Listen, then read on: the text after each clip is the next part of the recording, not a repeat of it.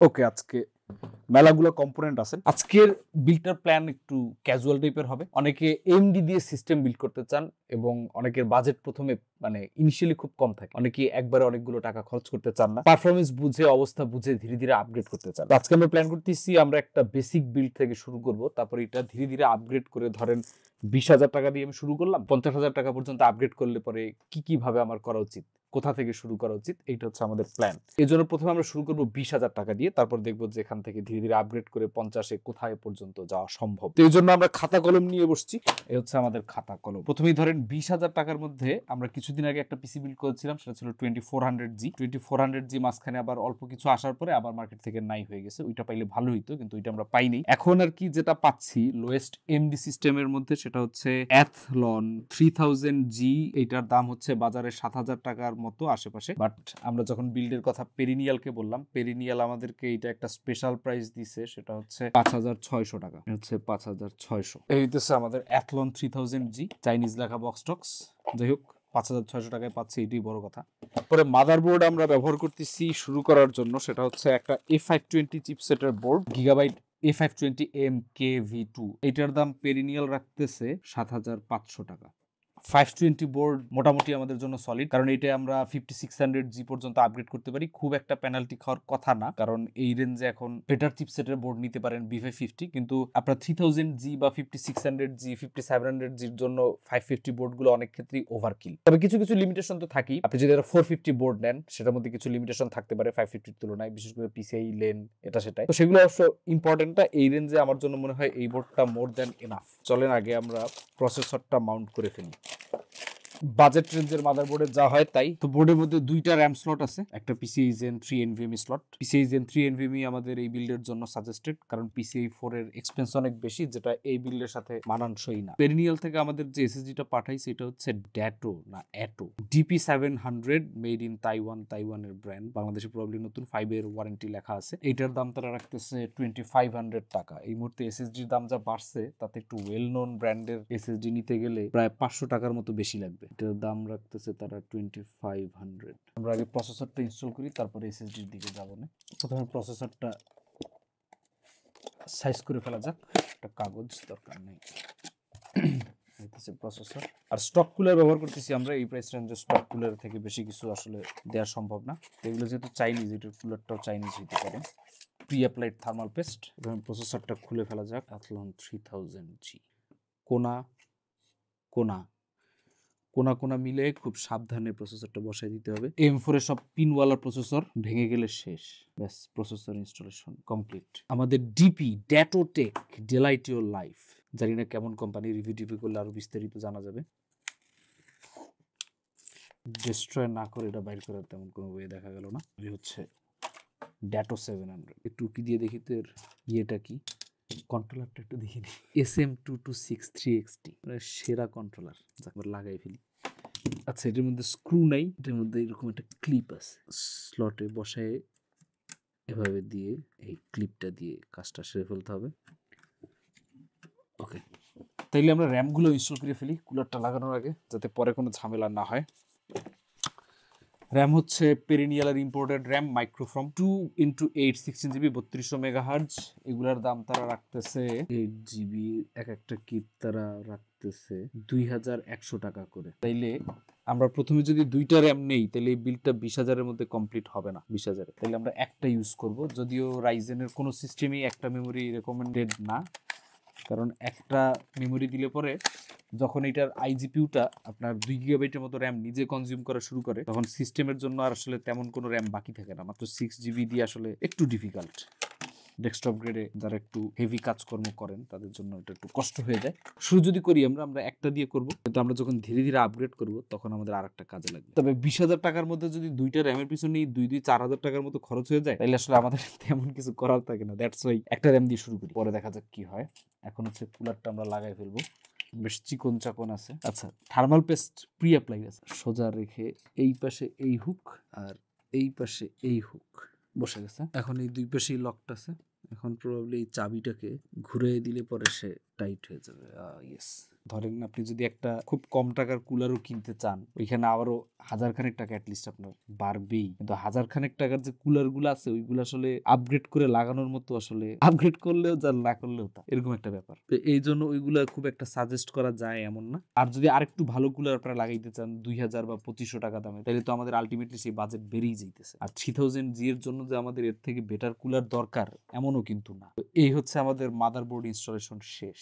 SSD, একটা single RAM, 3000G। এখন এই 520 বোর্ডে আমরা যদি এখান থেকে একটু পাওয়ারফুল সিপিইউ দিতে চাই, তাহলে আমাদের দিতে হচ্ছে 5600G। পেরিনিয়ালের ওয়েবসাইটে দেওয়া আছে 5600G 12700 টাকার মতো। তার মানে আপনার অ্যাথলন 3000G থেকে এটার দাম ডাবলেরও বেশি, অ্যাটলিস্ট ডবলের কাছাকাছি। হয়তো প্যাকেজে কিনলে পর আর একটু কম পাওয়া যেতে পারে। তো যদি আপনি আপগ্রেড করতে চান, সেক্ষেত্রে যদি বাজেট থাকে এখনই হাতে, সাজেস্টেড হবে একবারই আপনি একটা 5600G নেন। আর যদি এখন বাজেট হাতে না থাকে, তাহলে এখান থেকে আপনি শুরু করতে পারেন। It's a good start. তবে আরো 1000-6000 টাকা বাড়তি খরচ করলে, এই সিস্টেমের মধ্যে আপনার 6 থেকে 7000 টাকা বাড়তি খরচ করলে, ধরেন 2000 টাকা র্যামে এক্সট্রা খরচ হইলো, সিপিইউতে আপনার আরো 6000 টাকা খরচ হইলো, তাহলে পরে ইটস বেটার, মাচ বেটার। কিন্তু সবারই যে প্রথমেই বেটার থেকে শুরু করতে হবে এমনও কিন্তু কোনো কথা নাই। তাইলে এখন আমরা কেসের দিকে যাই। এইটা হচ্ছে পিসি কুলার ব্র্যান্ডের একটা কেস পাঠাইছে আমাদের। এইটা আবার আপনার মনে আছে কিনা, পিসি পাওয়ার আইস কিউবের মতো একদম সেম।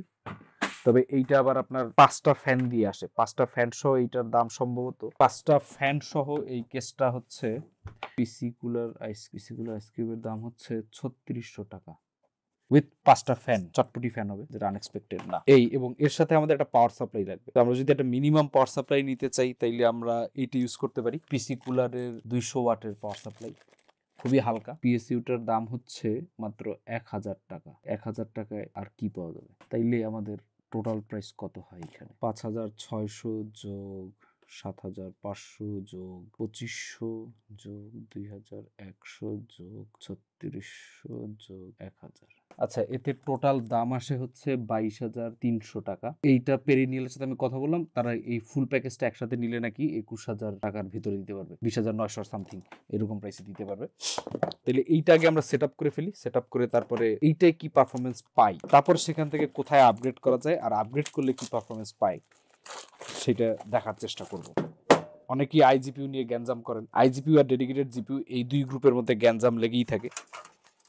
অনেকে বলেন যে 5600G বা 5700G বা অ্যাথলন 3000G এদের যে আইজিপিইউ আছে, এই দিয়ে দুনিয়া কাঁপায় ফেলা যায়। তাই যদি হইতো, তাইলে এই গ্রাফিক্স কার্ড নিয়ে হয়তো আমাদের এইভাবে মাথা টাকানো ছাড়া আর কোনো উপায় থাকতো না। কিন্তু না, গ্রাফিক্স কার্ডের একটা ব্যবহার আছে। কি ব্যবহার আছে ওইগুলো আমরা আপগ্রেড পাথে গিয়ে দেখবো। পাওয়ার সাপ্লাইটা মাউন্ট করার সময় আমরা কুলিং ফ্যানটা বাইরের দিকে রাখবো, যাতে একটু হালকা আকাশ বাতাস যেতে পারে এর ভেতরে। যদিও এতে এই পাওয়ার কানেক্টরটা উপরে উঠে যেতেছে। অনেকে পাওয়ার কানেক্টর নিচে দেওয়ার জন্য পিসিটাকে সাফোকেট করতে পারেন, এটা খুব একটা রেকমেন্ডেড কিছু না। পাওয়ার সাপ্লাইটা মাউন্ট করা শেষ, কিন্তু এটা আগে করে কোনো প্যাচালের তৈরি করলাম কিনা দেখে নিতে হবে। মাদারবোর্ডটা বসালে পরে কি আমাদের ক্লিয়ারেন্স থাকে নিচ থেকে কেবলগুলো রাউট করার মতো। এইখান থেকে 24 পিন ইপিএস গুলোকে রাউট করে ফেলি। আচ্ছা, আমাদের ইপিএস। এরপরে কেসের যে কেবলগুলো আছে, তার মধ্যে আছে পাওয়ার এলইডি গুলা, ইউএসবি 3.0, তারপর আপনার অডিও, এইগুলোকে আগে সাইজ করে নিতে হবে। এগুলোকে নিচের থেকে কেসে দুটাকে রাউট করে নেওয়া হইলো। পাওয়ার কেবল গুলাকেও সাইজ করে নিই। পাওয়ার কেবল বলা ভুল, পাওয়ার সুইচ। কেসের তারপরে একটা ইউএসবি 3.2, এটাও নিচের থেকে দিয়ে দেওয়া যাবে। কাহিনী মোটামুটি শেষ। এবার মাদারবোর্ডটাকে মাউন্ট করে দেওয়ার আগে অতি অবশ্যই এই ভদ্রলোককে লাগাই নিতে হবে। আইও শিল্ডটা লাগাই ফেলতে হবে মাদারবোর্ড মাউন্ট করার আগে। ওকে, আমাদের আইও শিল্ড ইনস্টলেশন শেষ। এরপরে মাদারবোর্ডটাকে মাউন্ট করে ফেলা যাক। মাদারবোর্ডের স্ক্রুগুলো আগে নিয়ে নিতে হবে। মাদারবোর্ডের স্ক্রুগুলোর পাশে ইউজুয়ালি এরকম একটা ফ্ল্যাট বেড থাকে, এবং একটা লং হ্যান্ডেল স্ক্রু ড্রাইভার হলে পরে এটা মাউন্ট করা একটু ইজি হবে। আইও শিল্ডের সাথে অ্যালাইন করে বসায় দিলাম বোর্ড। স্ট্যান্ড অফে প্রপারলি অ্যালাইনমেন্ট হয়ে গেছে। এবার একটা স্ক্রু সাইজ করে দেওয়া যাক। এইভাবে মাদারবোর্ড মাউন্ট করা সবসময় বেশ পেইনফুল, কিন্তু এটা আমরা করি যাতে ক্যামেরায় দেখতে ইজি হয়। কিন্তু বাসায় মাউন্ট করার সময় কেসটাকে শোয়াই নিলে খুব ইজিলি আপনারা মাদারবোর্ডটা মাউন্ট করে ফেলতে পারবেন। মানে এই এক হাত দিয়ে ধরার প্যারাটা তখন হবে না। উপরে দুটি স্ক্রু লাগানো শেষ। এতক্ষণে মাদারবোর্ড ভালোই সিকিউর হয়ে যাওয়ার কথা।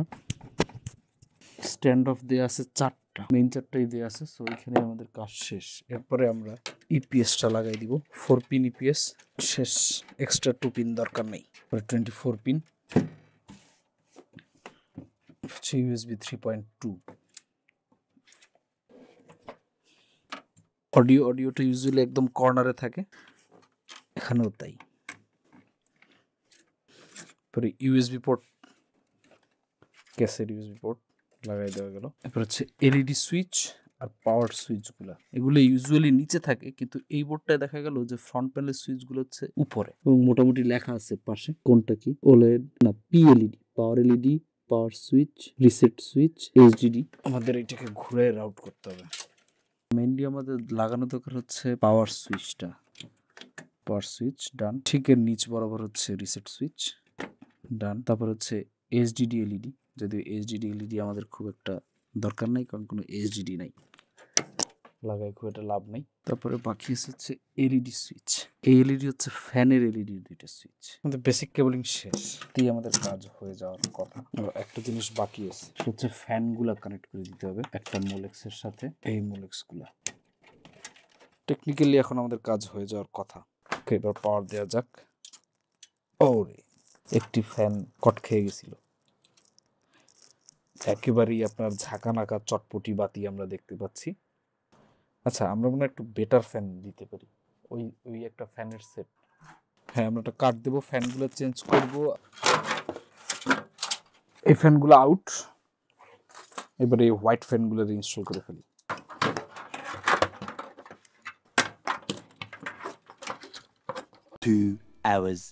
পাঁচটা ফ্যান ফ্লিপ করার কাজ শেষ।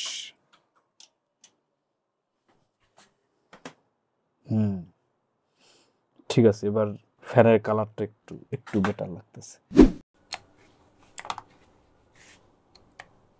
আচ্ছা, একটা মেমোরি দিয়ে আমরা এখন আসি যে অবস্থায়, তাতে আমরা কত 29 এফপিএস এর আশেপাশে পাচ্ছি। 1080p-তে ভিসিঙ্ক অফ আছে, সেটিং সব নর্মাল।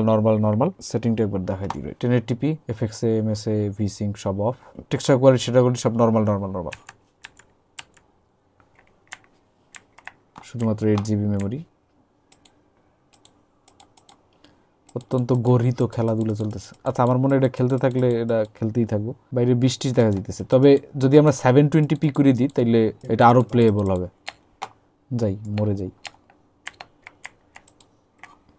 ও নো, ঠিক আছে। এইবারে আমরা মেমোরি আপগ্রেড করি, আর একটা র্যাম, মানে আরো 2100 টাকা।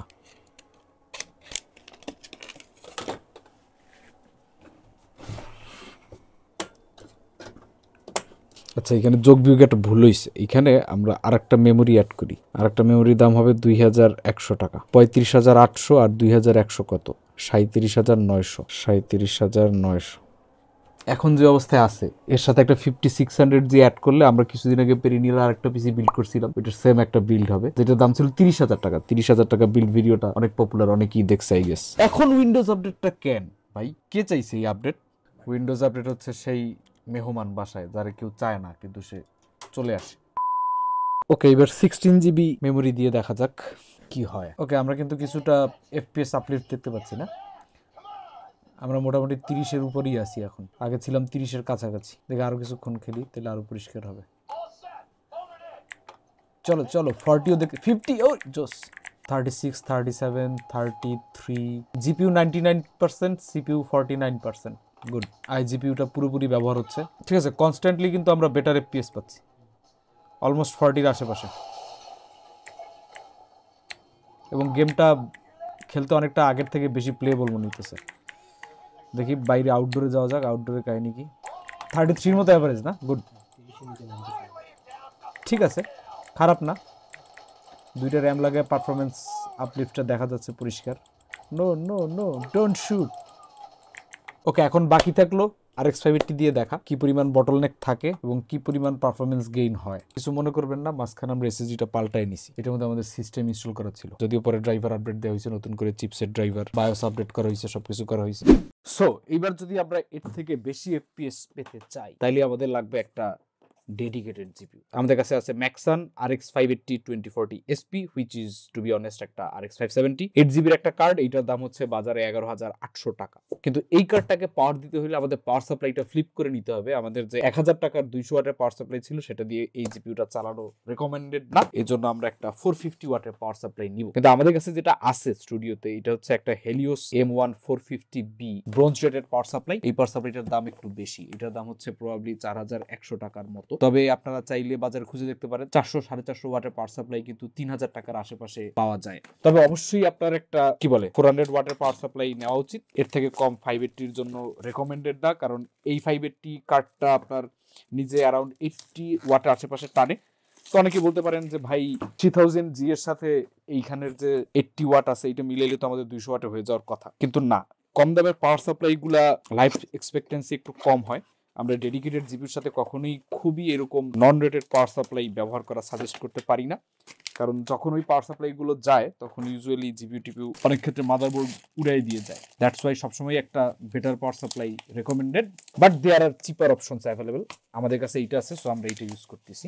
যদি আমরা একটা ডেডিকেটেড জিপিইউতে ইনস্টল করি তাহলে কত টাকা যাবে? এখান থেকে বাকি সবই সেম থাকতেছে, জাস্ট আমাদের চেঞ্জ হচ্ছে গিয়ে পাওয়ার সাপ্লাই হেলিওস M1 যদি আমরা নেই এটার দাম হবে 4100 টাকা। আর যদি আমরা একটা গ্রাফিক্স কার্ড অ্যাড করি ম্যাক্সান RX 580 তাহলে এটার দাম হচ্ছে 11800 টাকা। আচ্ছা, যদিও অফার প্রাইস পেরিনিয়াল দিতেছিল কত 20900, আমরা এইটার সাথেই যোগ বিয়োগ করি, যদি আমাদের অ্যাকচুয়াল হিসাবে 22300 মতো ছিল, তাইলে আমাদের এই বিল্ডের দাম গিয়ে দাঁড়াবে টোটাল 35800। এখন অনেকে বলতে পারেন যে ভাই একটা 2 কোরের অ্যাথলন 3000G এর সাথে আমরা একটা 580 ইনস্টল করলে কি বটলনেক করবে না? করার কথা। কতটুকু বটলনেক করে সেটা আমরা টেস্টে গিয়ে দেখব, এবং যদি এই সিপিইউটা বটলনেক করে তাহলে আপগ্রেড পাথ কি হবে সেটা তখন দেখা যাবে। সবার আগে চলেন পাওয়ার সাপ্লাইটা ফ্লিপ করে নিই। এটা একটা নন মডুলার পাওয়ার সাপ্লাই, কিন্তু এটা কেবলগুলা একটু বেটার কোয়ালিটি। দাম যেহেতু বেড়েছে কোয়ালিটি তো বাড়ারই কথা। নিম্নবিত্ত পাওয়ার সাপ্লাই থেকে আমরা এখন মধ্যবিত্ত পাওয়ার সাপ্লাইতে চলে যাচ্ছি।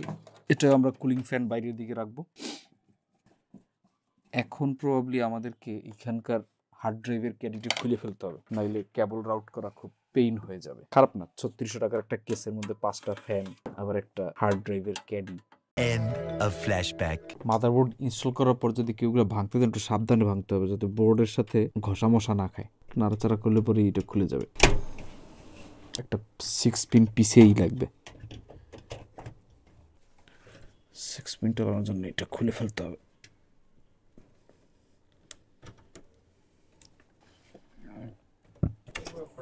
এসডিএমটি খুলে জিপিইউর এসডিএমতে কানেক্ট করে দিতে হবে। ওকে, আমাদের জিপিইউ ইনস্টল করা শেষ। এবার দেখা যাক একটা ডেডিকেটেড জিপিইউ সহ কত গতি পাওয়া যায়। ওকে, সো জিপিইউ কিন্তু আমরা 100% ইউসেজ দেখতে পাচ্ছি, যেখানে সিপিইউ 6879 মানে বটলড হচ্ছে, এটা বলা যাচ্ছে না। স্টার্টার দেখা যাচ্ছে, that could be many things. আমরা কিন্তু কনস্ট্যান্টলি 142 হিট করতেছি। এখন আমরা যে মনিটরটি ইউজ করতেছি এটা হচ্ছে পিসি পাওয়ারের একটা 100 হার্টজের আইপিএস মনিটর, যেটা রিভিউ সামনে আসবে। এখন এই মনিটরটা ভিসিং অন করে দিলে আমাদের 100 তো পাওয়ারই কথা, এবং প্রবাবলি ভিসিং অন করে দিলে একটু কম টিয়ারিং এটা সেটা দেখা যাবে। জিপিইউ কিন্তু 97%, সিপিইউ 6674, মানে সিপিইউটা জিপিইউটাকে বটলনেক করতেছে এমনটা কিন্তু আমরা দেখতে পাচ্ছি না। আর 100+ FPS, so it's pretty smooth. এখন খুব জরুরি কথা, এরপরে যদি আর একটু বেটার কেউ চান তাইলে তাকে সিপিইউটা আপগ্রেড করতে হইলে পরে আপনার জন্য চয়েস হচ্ছে 5600, 5500 এই টাইপের সিপিইউ গুলো আপনারা নিতে পারেন। আমরা 20000 টাকার সিস্টেম পাইলাম, 20900 টাকা অ্যাথলন 3000G 1000 ওয়াটের পাওয়ার সাপ্লাই দিয়ে। তারপরে যদি আমরা এটা আপগ্রেড করি একটা পাওয়ার সাপ্লাই নিতে হবে 400 450 ওয়াট এরকম। RX 580 একটা 11-12 টাকার দাম, এবং সাথে আরেকটা র্যামটা অবশ্য আরো আগে অ্যাড হইতে পারে। সব মিলে যদি 38,000 এর মতো খরচ হয় তাহলে পরে আপনি 100 FPS এর আশেপাশে পাবেন। যদি আপনি 20,000 এর মধ্যেই থাকেন তাহলে আপনি হয়তো 30 FPS এর আশেপাশে পাবেন। প্রত্যেকটা সিস্টেমই পেরিনিয়ালের কিছু অফার রয়েছে, আমরা পেরিনিয়ালের লিঙ্কগুলো ডেসক্রিপশনে দিয়ে দিব, চাইলে আপনারা সেখান থেকে দেখে নিতে পারেন। That's about it. আল্লাহ হাফেজ, দেখা হবে পরের ভিডিওতে।